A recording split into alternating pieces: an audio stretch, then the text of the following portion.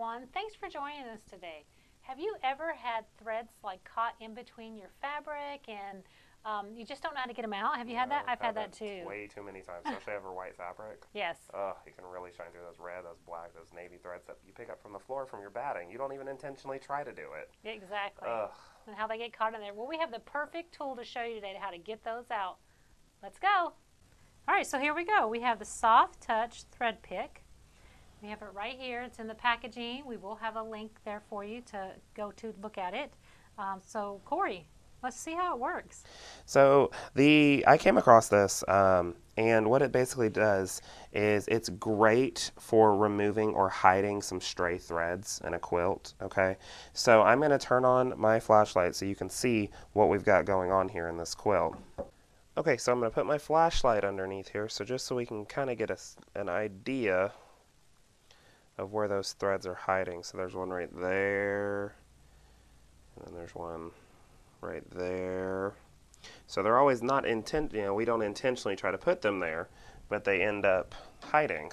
So what we're going to do is we're going to take our little Soft Touch Thread Pic, and it has a tiny little hook on it, very, very small. It's going to be able to let us get in between the weave of this fabric really easily. It just pops right underneath there. You watching this? That is super cool. And then it just pulls. No way. Right out. That's all? So there's one. And so this was all the way around, you see. Wow. I got that one out. And if you have, a little bit of a hole kind of where you saw it, yeah. I take the other side of it and just rub the quilt. Yeah, because they're just fibers. And it's gone, exactly. So cool. then they weave back together. So then you got another one right here. I see it over there too. Yeah. Yeah. So pop that hook down, turn it up so you can grab it, and there it is. So then as soon as you get the top piece up, that's when you kind of want to push it forward so you can get your whole piece in there. Oh yeah. And then just grab those fibers and they'll all pull out. Just Okay. like that. So it's going to pull all those threads out.